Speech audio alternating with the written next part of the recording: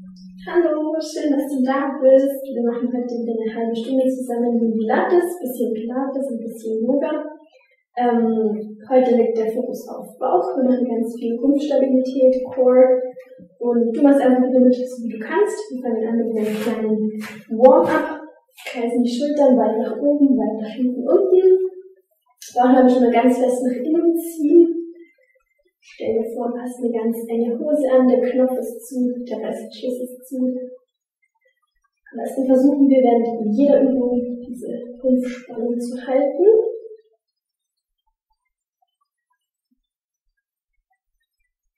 Zwei große Schulterkreise, dann wechseln wir links, rechts den Oberkörper gern mitnehmen. Nach links und nach rechts bewegen, größer werden.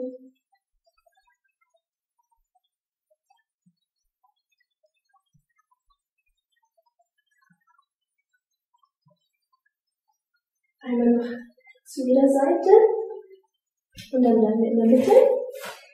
Bauchnabel ganz fest nach innen drücken. Bei der nächsten Übung drehen wir uns mit den Muskeln oben den Bauchnabel und ziehen einmal diagonal den Arm über die Seite, ziehen die untere Hand, gehen gleich dazu und drehen uns nur um den Bauchnabel. Die Hüfte bleibt ganz ruhig stehen, die Beine bewegen sich auch nicht mit, also die Bewegung kommt nur aus dem Rumpf. Schultern bleiben tief, weg von den Ohren und zieh dich mit jeder Wiederholung noch mehr zur Seite.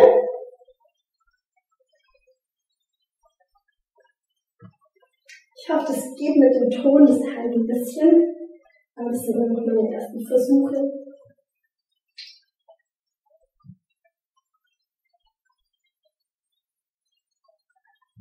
Noch zweimal zu jeder Seite. Einmal noch.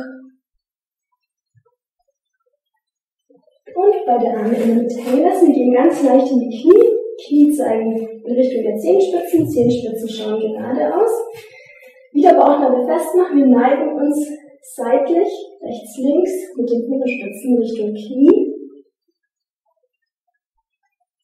Wieder das gleiche Spiel, ganz ruhige Hüfte, ruhige Beine. Und jetzt nimm deinen Kopf mit. Neig deinen Kopf zu der Seite, zu der du dich nach unten ziehst und wirf den Blick über die Schulter. Bleib bei dir in deiner Intensität. Wenn es mit dem Kopfdrehen nicht so weit geht, dann mach es nicht so weit.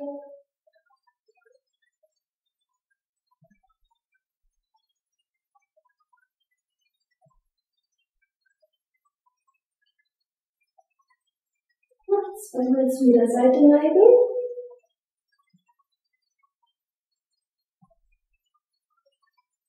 Einmal noch. Und wir bleiben in der Mitte. Wir verlagern das Gewicht auf ein Bein, das Standbein wird ganz leicht gebeugt. Das andere Bein schieben wir nach außen oben mit der Muskelkraft. Zieh das Bein nach oben, nach unten, versuch das nicht abzusetzen. Und nimm den gegengleichen Arm mit dazu. Schultern bleiben weg von den Ohren. Wenn es gleichgewichtstechnisch schwierig ist, dann such dir irgendeinen Punkt vor dir, der sich nicht bewegt. Fixier den.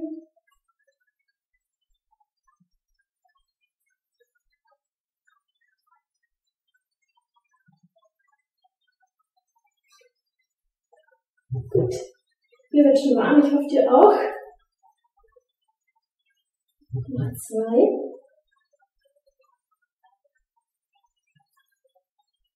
Und wir bleiben einfach noch oben in der Luft stehen, ziehen uns diagonal schön auseinander, Bein nach unten, Arm nach oben, ziehen, ziehen, ziehen und die Spannung halten.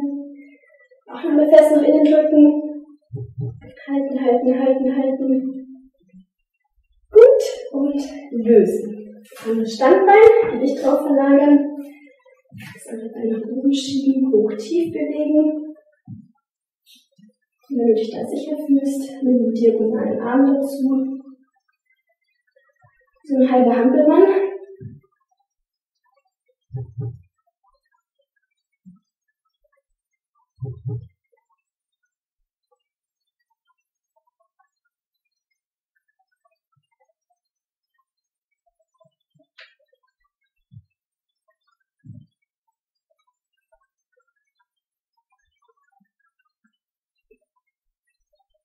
Noch 2 Mal.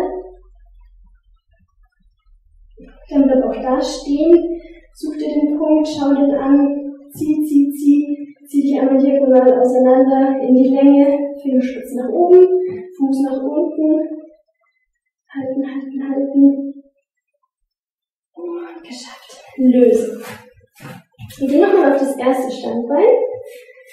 Nehmen das Knie nach oben, maximal auf Hüfthöhe, also maximal bis zur Hüfte. Halten das da, das Standbein ist wieder ganz leicht. Die Arme strecken wir auseinander, Schultern tief. Und jetzt rotieren wir nur aus der Brustwirbelsäule zum gestreckten Bein.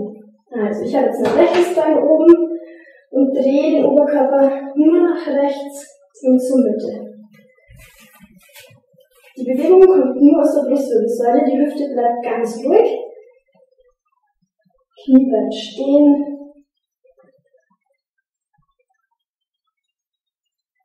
Zwei. Einmal noch. Und wechseln. Wieder Knie auf Hüfthöhe fixieren. Machen wir fest nach innen. Und Rotation zum gestreckten Bein.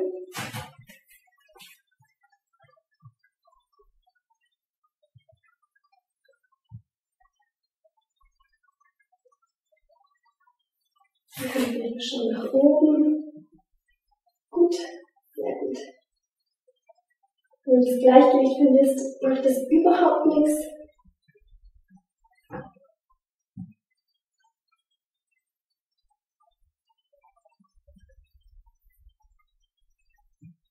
Noch 2 Mal. Einmal noch. Und lösen. Sehr gut. Wir kommen auf die Matte. Setzen uns auf die Sitzbeinhöcker. Wir stellen die Fußflächen fest auf die Matte. Die Knie zeigen in Richtung der Zehenspitzen. Zieh ruhig die Pobacken ganz leicht zur Seite, sodass du wirklich auf deinen Sitzbeinhöckern sitzt, die spürst du auf der Matte. Handflächen schauen nach oben. Und jetzt rollen wir uns langsam Wirbel für Wirbel nach unten auf die Matte ab. Ganz langsam, wenn du da Probleme hast, dann nimm dich am Oberschenkel. Lass dich langsam nach unten. Und roll dich langsam Wirbel für Wirbel wieder auf. Mach das ein paar Mal, jeder in seiner Intensität.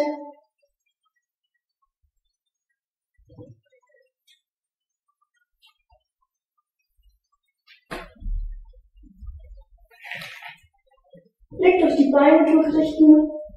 Versuchen wenig nach rechts und nach links zu schauen. Wir wollen die Halswirbelsäule nicht überstrecken.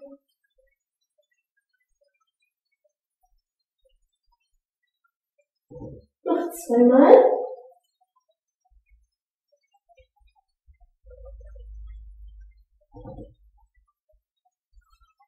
Einmal noch.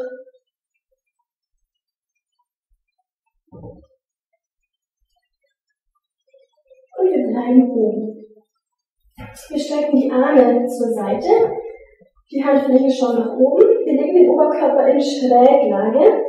Die Knie und die Beine bleiben ganz ruhig stehen, schauen in eine Richtung, bewegen sich nicht mit. Alles, was sich bewegt, ist der Oberkörper. Wieder Rotation. Blick folgt der Hand, die sich nach hinten schiebt.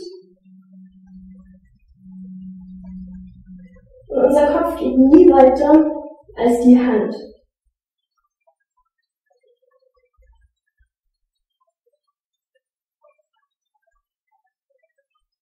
Ganz stille Beine. Genieß das, wie du dich mal um die Wirbelsäule drehst.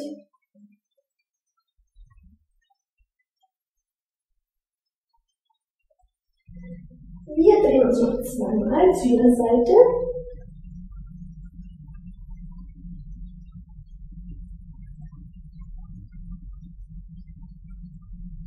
Und kommen dann zur Mitte. Bleiben in der Mitte und rollen uns ganz langsam Wirbel für Wirbel ab. Unten einmal ganz ablegen, einmal ganz strecken, die Arme, die Beine ausstrecken, leckeln.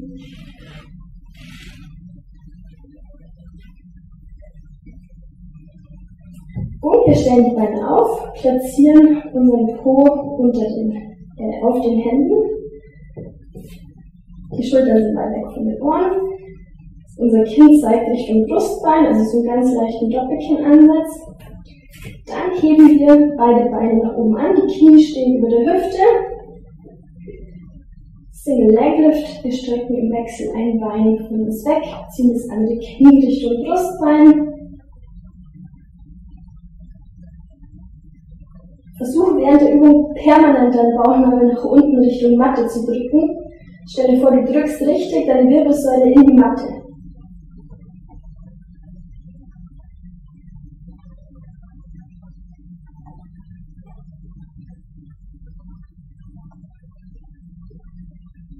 Also Wirbelsäule ganz entspannt liegen lassen.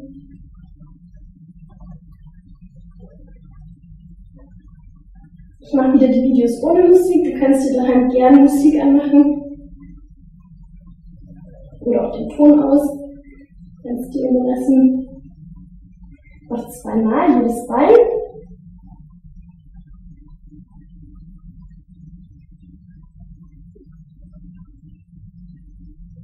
Und dann stellen wir die Beine auf. Hände unter den Boden rausnehmen, kurz die Knie Richtung Brustbein ziehen, sich ganz sanft den Rücken massieren, entspannen, durchatmen.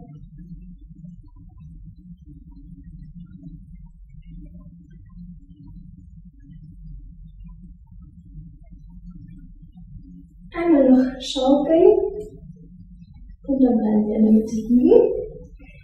Nehmen wir nochmal beide Beine in Tabletop, also die Knie über die Hüfte stellen. Wir legen die Hände an den Hinterkopf, sodass die Daumen Richtung Schläfe zeigen. Wir heben Kopf, Schultern, Oberkörper ganz leicht von der Matte. Der Bauchnabel drückt wie immer Richtung Matte nach unten. Jetzt machen wir das gleiche mit den Beinen wie gerade eben und drehen aber den Oberkörper runter zu. Linke Ellbogen, rechtes Knie, rechter Ellbogen, linkes Knie.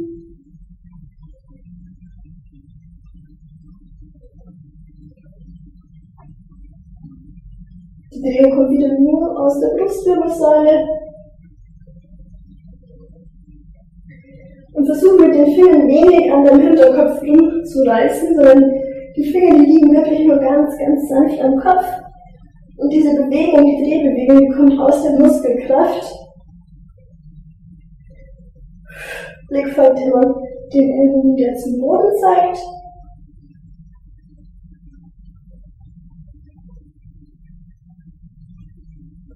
Noch zweimal die Seite.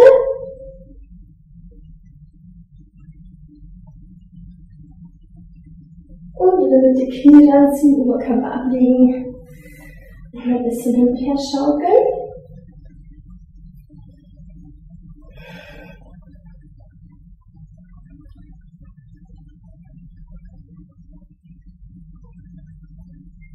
Dann bleiben wir in der Mitte. Strecken beide Beine nach unten aus. Legen die Ellbogen neben den Körper, drücken den Oberkörper mit den Ellbogen nach oben und platzieren die Handflächen hinter dem Körper. Die Fingerspitzen zeigen zum Po. Wir drücken das Brustbein nach oben, Bauchnabel fest nach innen. Und jetzt heben wir im Wechsel rechts, links die Beine. Versuche die Beine zu strecken, Oberschenkel anspannen. Die Beine ganz leicht nach außen drehen, also rechtes Bein zeigt nach rechts, linkes nach links.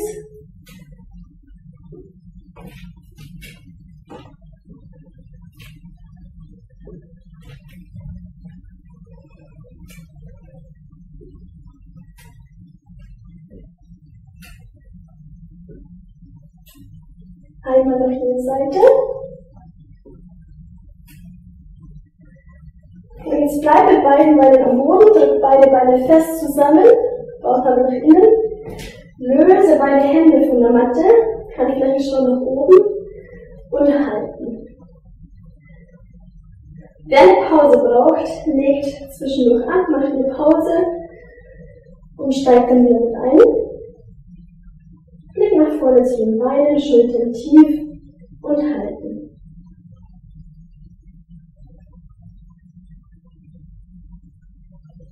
Ein paar tiefe Atemzüge. Ich kann dich nicht sehen, aber ich bin mir sicher, du machst es super. So, richtig ausatmen.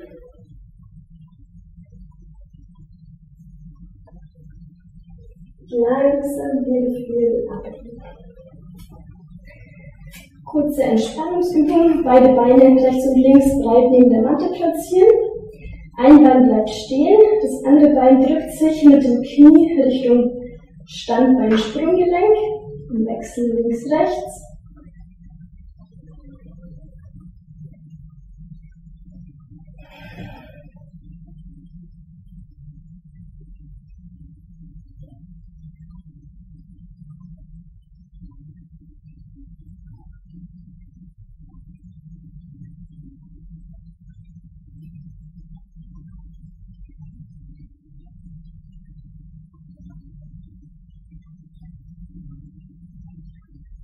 Noch zweimal jede Seite.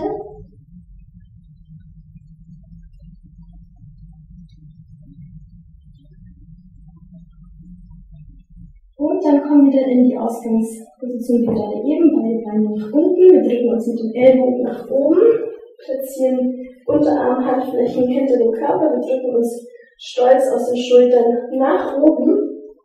Wir heben jetzt nochmal ein Bein wie vorhin und heben dazu den Oberkörper an. Also das Bein in der Luft, den Oberkörper anheben.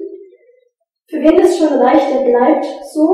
Wer möchte, rotiert mit mir zum gestreckten Bein und zur Mitte. Also bei mir ist das rechte Bein oben, rotiere nach rechts.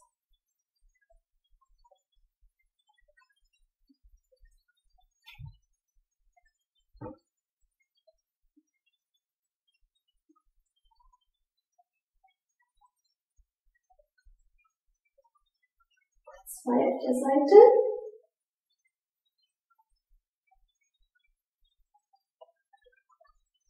Dann in der Mitte, wechseln den Bein. Und entweder bleibt da, oder rotiert.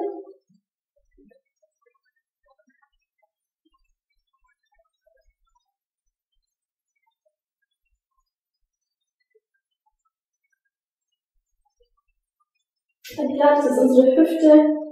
Das ruhige Element, das bleibt ganz ruhig, bewegt sich nicht mit. Noch zweimal hier.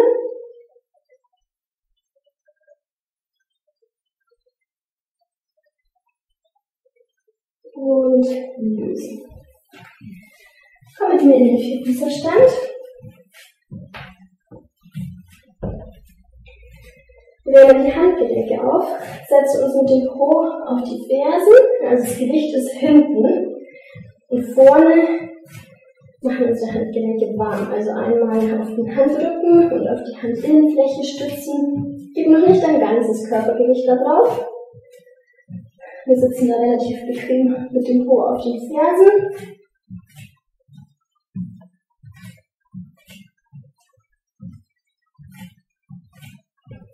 Dann ein bisschen ändern, einmal die Pulsadern von einem wegstrecken und zum Körper wieder hin. Also Fingerspitzen zeigen weg, Fingerspitzen zeigen zu mir.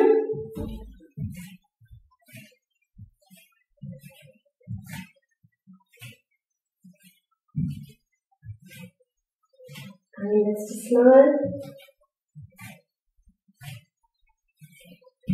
Und wir kommen in den Vierfüßerstand. Platziere deine Handgelenke unter der Schulter, Blick nach unten, denn jeder der folgenden Übungen wirklich nach unten schauen, den Kopf nicht nach rechts und links drehen.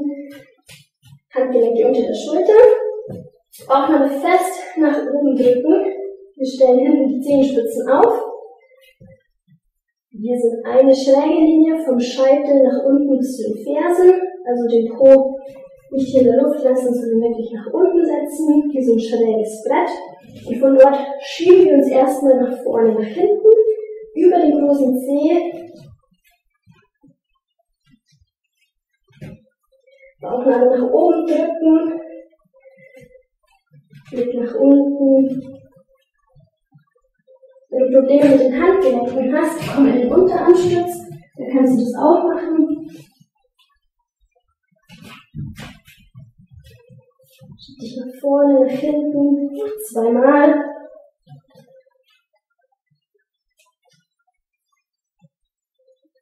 jetzt einmal die Knie ab, und zurück auf die Ferse, Oberkörper lang ziehen, tief durchatmen.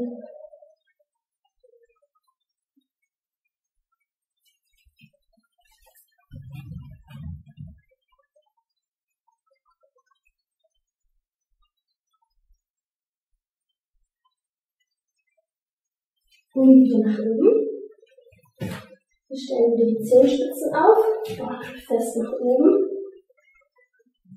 Wir heben das rechte Knie nach vorne Richtung rechten Ellbogen, stellen das Bein wieder ab, linke Seite. Blick wieder nach unten zeigen lassen.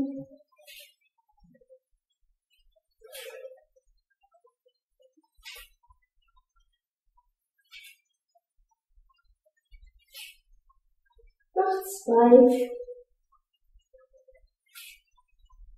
Einmal noch.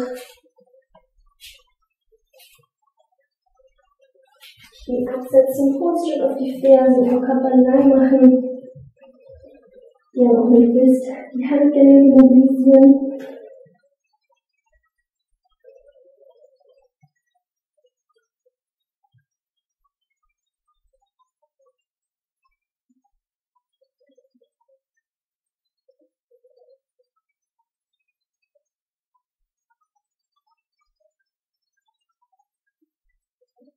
Und kommen wieder nach oben.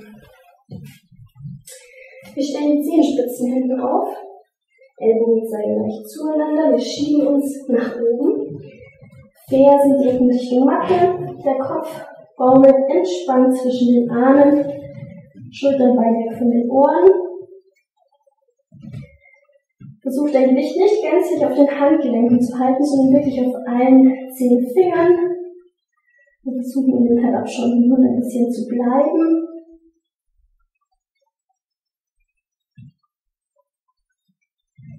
Beim nächsten Ausatmen komm mit mir einmal nach vorne in die Stützposition, heb dein rechtes Bein nach oben an, drück dich wieder nach oben. Das Ganze auf der anderen Seite. Einmal tief ins Brett, Bein anheben, wieder nach oben schieben. Wenn dir das zu viel ist, dann bleib im halbabständigen Hund. Ansonsten schieb dich einmal nach oben, komm nach vorne, einmal das Bein heben. Schieb dich nach oben, komm nach vorne, heb dein Bein. Wir machen das noch ein paar Mal. Blick nach unten.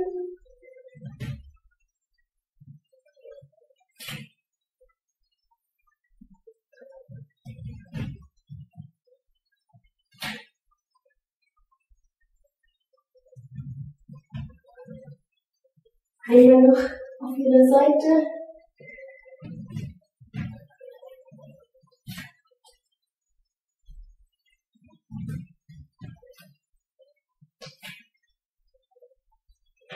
Setz die Knie ab, schieb den Fuß wieder auf die Fersen, Arme lang. Weiter tiefe Atemzüge bleiben.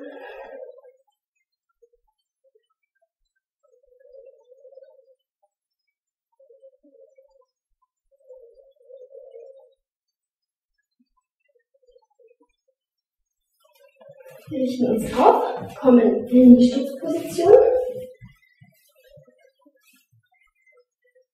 Stell dein rechtes Bein vorne auf. Das Knie steht genau über dem Sprunggelenk. Das linke Knie ein bisschen nach hinten schieben. Das steht weit hinter der Hüfte. Fußspanne ablegen.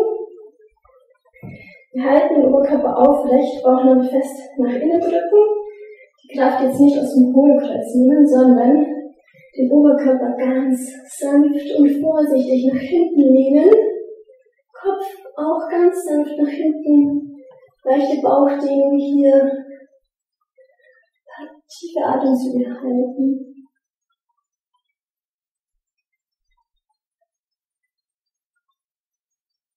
Einmal noch. Und wieder nach vorne kommen. Hier ist die Seite. Alles dann nach vorne, Knie über den Sprunggelenk. Das andere Knie schieben wir weit nach hinten, Fußspann ablegen, Oberkörper aufrichten, Bauch fest. Und sanfte Rückenneige.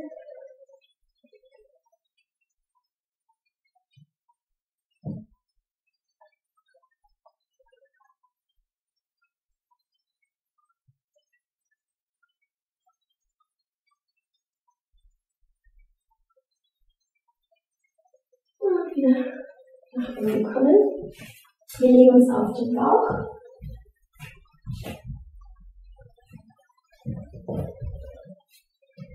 Legen wieder den Fußspann ab.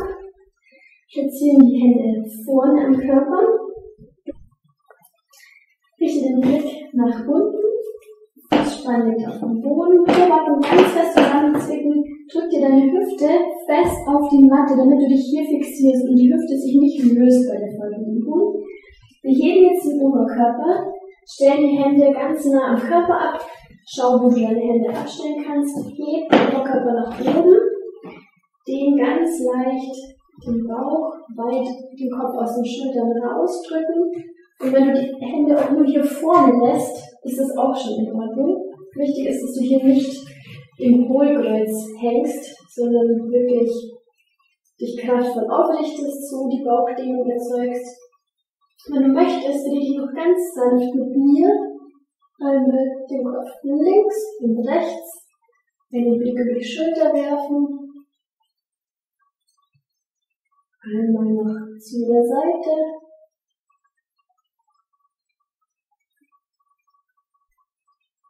Komm zur Mitte, leg den Oberkörper ganz langsam ab.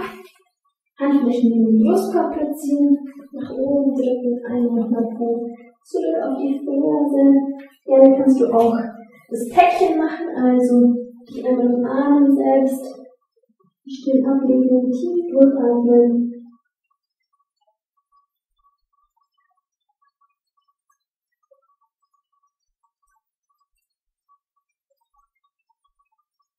Und dann richte dich ganz langsam auf. Das Oberkörper kommt über den Kniestand nach oben. Drück dich nach oben. Und komm wieder an. Ich hoffe, es hat dir gefallen. Bleib gesund und schönen Tag.